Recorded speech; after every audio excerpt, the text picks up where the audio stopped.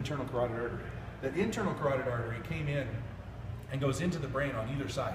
It makes that little thing, ends up coming back right underneath the optic nerve, and that's the part we're talking about.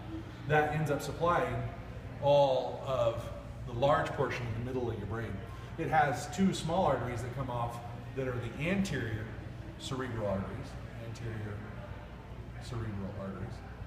going forward. They run all the way down and run basically along with where your olfactory bulb run right forward. Then coming up in the back, you had the two vertebral arteries that came together to form the basilar artery. Remember that?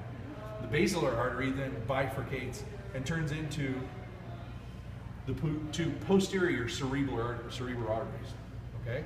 So we'll do this as there's your middle cerebral artery coming in. So this is the MCAs. So middle cerebral artery, anterior cerebral artery, and the posterior cerebral arteries.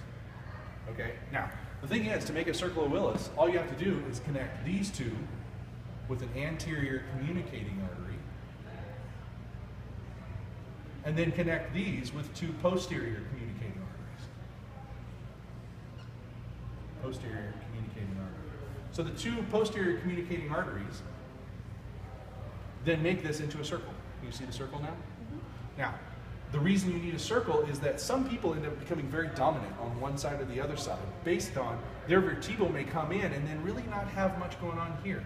That may be very small, and this is a very dominant artery feeding this and maybe even portions of the middle cerebral artery if there's not great flow in the middle cerebral artery. And we're talking about from birth, okay, through development. Now, if you are 50 years old and you lose that, this is not going to compensate.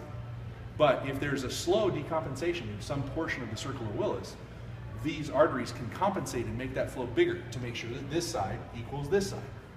If you were to put a cannula in and put dye into the middle cerebral artery, right, the only thing you should see is the middle cerebral artery, the anterior cerebral artery, and that's it. Because the flow should come up and the pressure here and here and here and here should be the same everywhere.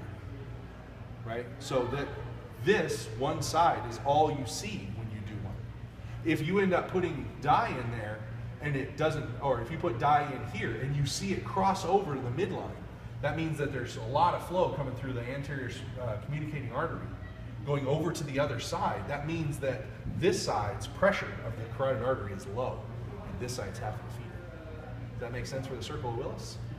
The other thing about a circle of Willis is you can see these parts where they bifurcate. This is the spot where people get those berry aneurysms.